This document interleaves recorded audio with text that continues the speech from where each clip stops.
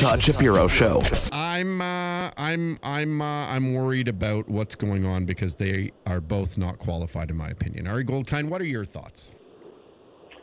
Well, I had a different reaction as I watched it last night than many people seem to have, which is that, between Trump sniffling and his interrupting, I don't think he did himself any damage whatsoever. He was Donald Trump, and in a nutshell, and we can get into it if you'd like, I can't think of one thing she said that was anything other than a platitude or pablum or politician speak, more of the same. And whether you like him or you don't, and obviously on Twitter and social media, which I think is different than the electorate in the ballot box, at the very least, Donald Trump takes positions. You don't have to like them. You don't have to agree with them. But for those of us who don't pretend we want to live in a politically correct world, he has as one of my favorite wrestlers, Mick Foley, would say, the testicular fortitude, whether he's booed in a room or laughed out in a room, lays out positions that are absolutely toxic to the political class and to being liked by the New York Times. He did that last night. He didn't alienate one of his voters. I don't think Hillary Clinton brought one voter over.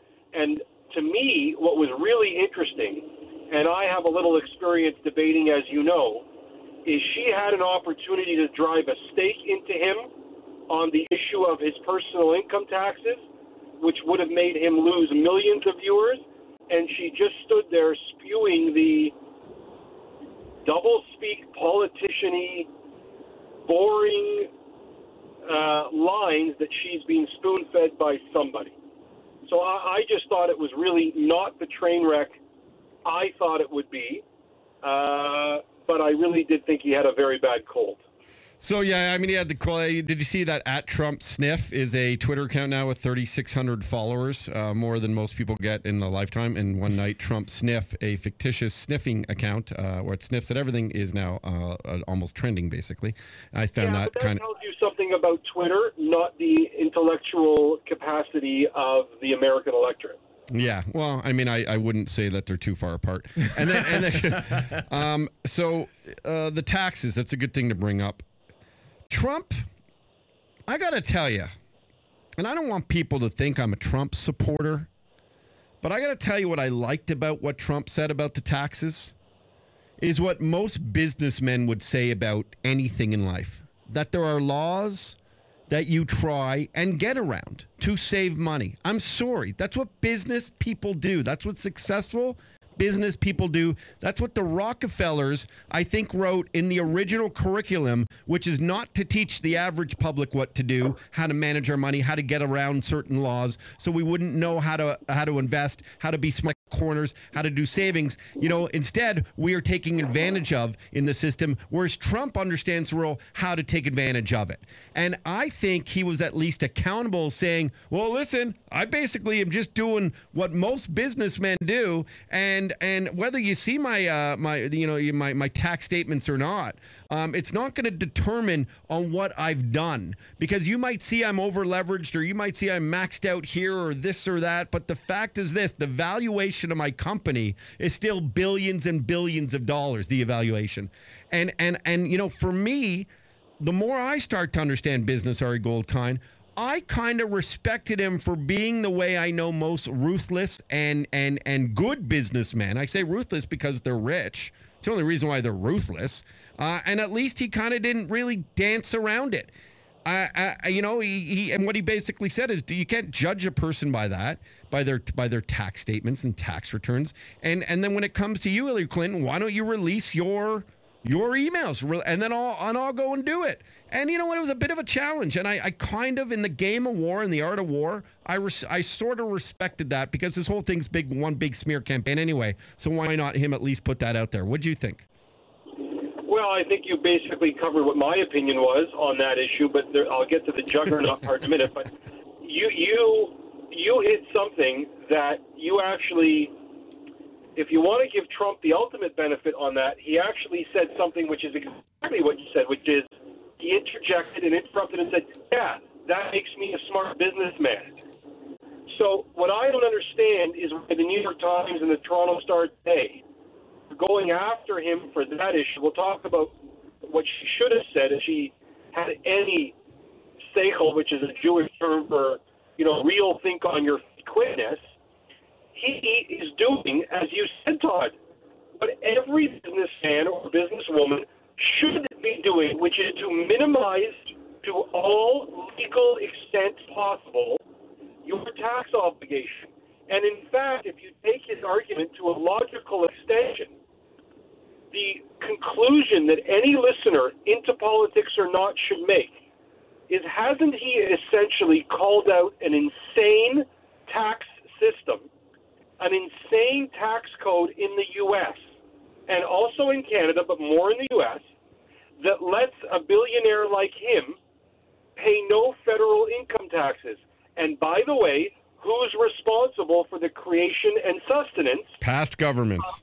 Past governments that he not only is not a part of, but is on the record when he's criticized and says, yeah, I'm a businessman. I make political donations because I expect something in return. So we're either living in a bubble where we don't want politicians to tell the truth, i.e. Hillary Clinton, to start on the issues of black crime or black issues or the black community. Her answer, which was the most trite and insulting answer, I thought, to the black community, which was, well, look at the black church. What the heck does that have to do with policing, Chicago, black-on-black crime, the issue Okay, we'll get to that one. You're jumping. You don't normally jump stories here. Right, Yeah. but back to the tax issue is, you're right. He didn't avoid it the way she did, which would be not answering, staying silent. He said, yeah, that's what I do. Now, where... Yeah, where could she have done that dagger, that stake to him? That's what you mentioned. I want to find out. So the stake to the heart, if she was anything other than a scripted, teleprompted person, is this. He has the undying loyalty of the American public, 50% of them, the deplorables, because they believe he's on their side. What she should have done in that moment is take that bait and say, ladies and gentlemen, I know you have tremendous allegiance to Donald Trump. I know you believe he's right on these issues. Trade this. But if you want to go to the ballot box knowing that you, ladies and gentlemen, every day break your backs to make a living wage, you pay your taxes, you pay your mortgage, you pay your employees' tax, just go to the ballot box and know that even though it's true, he can do whatever he does to minimize tax, while you're out there paying 42% of your income, Donald Trump, because he thinks it's the right thing to do, pays $0. That in and of itself would have made people, even if they like his position on ISIS, Islam, guns, other stuff, you're going to have a tough time knowing you just went to work and are sitting in traffic as we speak, paying a tax bill on your house, your car. You're not making a lot of money. You're making $28,000 a year. But he complains that vets are underfunded, hospitals, bridges, and tunnels. He is making zero contribution to tax base in income tax. Well, and she sort of alluded to that part of it at least. But, you're where the big thing, and J.J. Lieberman's co-hosting today, Ari, you'd love J.J., he's a great guy. And, one of the things we were sort of already mentioning and talking about was the fact that this is about the disingenuous, elitist sort of feeling that Hillary Clinton has. And the one thing that Donald doesn't have is being disingenuous, because he's so fucking forthright and truthful to the point where it's almost racist at point, if not racist. And that with certain things he says. And then also, though, with him at least being not seen as a guy whose shit doesn't stink. You look at Donald and you're like, oh, that guy's shit stinks at the end of this. Like, he's got sweaty balls. That's what people think about Donald Trump. They think he's a regular blue-collar dude. He has that way of not... He has a way of being compelling to an audience of people who aren't in his tax bracket, which would be $0. Yeah, he's greasy. And he's greasy a bit. He's a little greasy. And I think you're right. Hillary needs to paint the picture of him as an elitist for those who are maybe thinking, oh, he's one of us. Like, you're totally dead right. And I think that would be a great strategy by her campaign manager. Now, he also, in fairness, he missed, which is shocking to him because he comes up with insults and all things.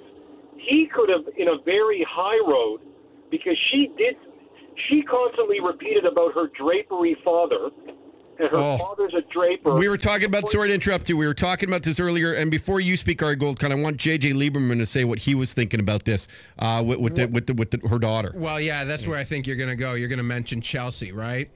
No, but go ahead. Oh, no, I just say, I mean, basically the way she describes him of getting these loans from his father is the way her daughter is living her life. I mean, her daughter's a rock star based on just the Clinton name, based on her father being the president.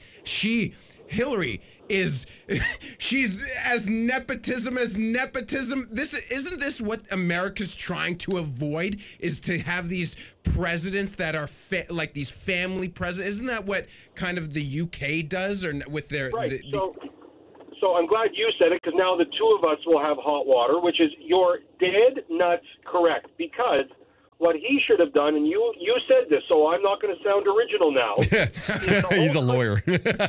I'm just a dropout of community college. The whole criticism of George W. Bush and Jeb Bush was exactly the criticism which nobody dares say to Hillary Clinton, which is very simple. There are hundreds of thousands, if not tens of thousands, of extraordinarily, and I mean extraordinarily qualified women who would do just as good a job as Secretary of State, just as good a job as Senator of New York, and just as good a president as Hillary Clinton would make.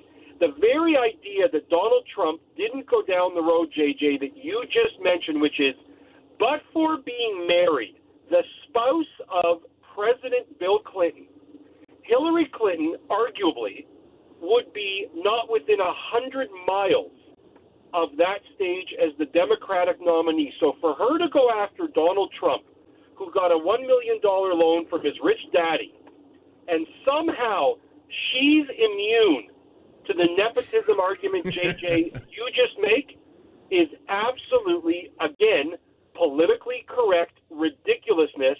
But I'm surprised Trump on that stage didn't call out Hillary. Now, Hillary's eminently qualified. She's an extremely bright, intelligent woman.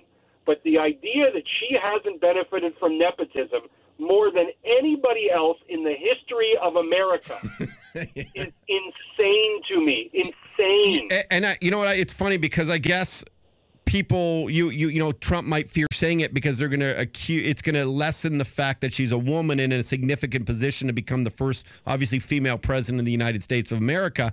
And the way I think JJ says it, and the way I would look at it is, I don't look at that stuff. I'm amazed there hasn't been a woman as president before. So for me, you know, that's just me being naive. Like, I agree with everything JJ's saying, but I wouldn't never be afraid of saying it, because then people would say to me, well, you're what, a woman's not qualified? No, I'm not saying that. I'm saying it based on if a man, a woman, a brother, a son, or a daughter were in that position where your father or your husband was the president, and then you have an easy life. Let's take this in a different way, because you're not saying it's about a woman. It's got nothing to do with that. Let's use the example of Barack Obama as the first black president. I think he's one of the best presidents in history, even though I disagree with him on a small number of issues. I think he's one of the most statesmanlike, elegant leaders ever, even though I disagree with him on matters of foreign policy. Now, why do I say that? Because he is the first black president, and nobody can take away the fact that he is only there because of his own talents and his own merits, and that says to any black child born in Hawaii, born in America, born even in Kenya, if you follow Trump's racist argument back then, is that you as a young black person, not man, you can work hard, you can go to school, you can earn your own way, and through no handouts from anybody, you can be the president. The narrative that has always driven me nuts is this first female president thing, because what is the message to young American girls? It's not that you're Elizabeth Warren. It's not that you're somebody else who has no nepotism connections in politics. The message to American women, which nobody dares write a column, is, well, if you marry the right person, then you too can be exposed to the halls of power. I would much more be impressed, not that there's anything wrong with Hillary, not at all, but if the first American president was somebody who came from nothing and no marital conjugal relationship and used that political persona to become the president and leader of the free world as an example to little girls who may not be able to marry the next Bill Clinton or Barack Obama. I never understood it. Yeah, and you know, the interesting part, though, if you are, say, a 7-year-old right now in the United States, you're a 7-year-old, what's, you know, the one intriguing thing about this entire election, if you're a 7-year-old, and if you're bright, you can say, you know, you wouldn't know better that it was ever an issue for a African American to ever be the leader of your home. You wouldn't know that. You wouldn't ever think that it might have been an issue for women to be considered. You wouldn't ever consider, and then you might be thinking to yourself, well, well,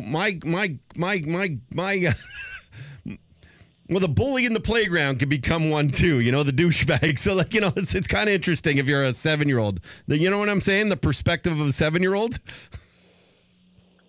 You kind of lost me there, to be honest. Basically, what I'm saying, dude, is anyone can get into office. That 2 decades ago, you wouldn't have thought that. 2 decades ago. That's not true, and that's not true even if you look at Trudeau. That's the same narrative with Trudeau. Trudeau's only in the prime minister's office because of his daddy. Yeah. What about his abs? Well, he's got very, very good abs, but when those abs talk and pronounce sounds, they're almost unintelligible. Yeah, I know. Anyway, this is, I always thought, is the narrative that, to Barack Obama's credit, is a beautiful narrative. Yes. No, but Barack Obama broke every stereotype and did it on his own. He's relatively new to politics. He's been a leader his entire life. He's well educated. Really on his own. When I say really on his own, I mean really in a way that America should love. This narrative of Hillary being married to Bill and then running for the Senate, come on. Oh no, listen, the two of them being the leaders of the respective parties is so bullshit. It's so scary. It's so frightening.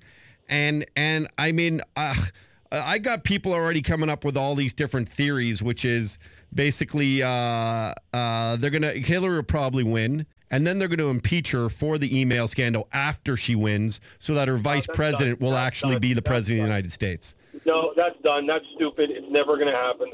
Whichever one of the two becomes president is president. She'll never be impeached. She'll never be charged. The problem is that the pathway that America is on will continue to lead to the demise of more and more of the average American's job and salary. So then who would you vote for if you could, Ari, if you were an American citizen? Between whom? The two that are running. Well, there's Gary Johnson, too. Yeah, who doesn't know where Aleppo is. But in any event, I have to tell you that because I don't think Trump's fingers should be anywhere close to the nukes, I would likely vote for Clinton. But when I voted for Clinton, I would know I'm voting for somebody who couldn't give a rat's ass about radical Islamic terrorism, who thinks that she's the president, just like Obama, of the entire Western world, rather than the president of the people of the United States. And that is a discussion that is very rarely had or understood, because the argument is always made in short that India, China, Brazil, all sorts of countries have come out of poverty during the course of President Bush and President Obama's years. However, the last time I checked, it's the presidency of the United States of America. So Hillary Clinton, with all these trade pacts and trade deals, which are inarguably, Trump did well on this point at the beginning, by the way. he really did do quite well at the beginning. These trade pacts are not for the American worker. They are for the American business owner. So you are going to see more wealth centered to the 1%. Yeah. Now, you would have that under Trump, too, with his stupid Listen, tax plan of trickle-down. No, and I apologize for cutting you short. It's okay. It's okay. The mind-boggling thing for me as well is how the polls are so drastically different, and we got to run at this point, but I'll just give a quick list. The CNN poll obviously showed that Hillary overwhelmingly won the debate, which is 62% to 27%. But go to Drudge. Yeah, go to Drudge. 80-20. Go to Time. Go to CBS New York. Go to Fox, obviously. Go to another one in Cincinnati. Go to all these different polls. And literally, it's like 70-30 it averages out to for Trump. And this is the point that Ari Goldkind has said on our show from day one, is the anonymity between what people might say at the dinner table or doing a poll, or one day actually clicking a box and doing a vote where no one has to know what they did. That's going to make this race a lot closer than it is. Yeah. Yeah.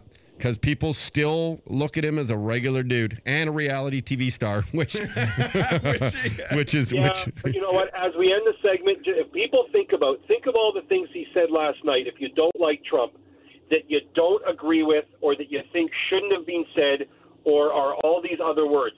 Think about what Hillary Clinton said. You can't even imagine a position or a line in the sand that she put. I have a lot of respect that he last night, even though, as I said, half of his stuff is batshit crazy, he puts a line in the sand and says, this is what I stand for, end of story. That is a lost art in the world. And I think one thing we can conclusively say here in a program called Canada Laughs, brought to you by our good friends at Pizza, by the way, that one concrete and unified conclusion is that after watching this debate, thank God we live in Canada. Thank you to you, Ari Goldkind. We appreciate your time at Ari Goldkind. The Todd Shapiro Show. Turn up your speakers, especially if you're over 65. SiriusXM 168, Canada Laughs.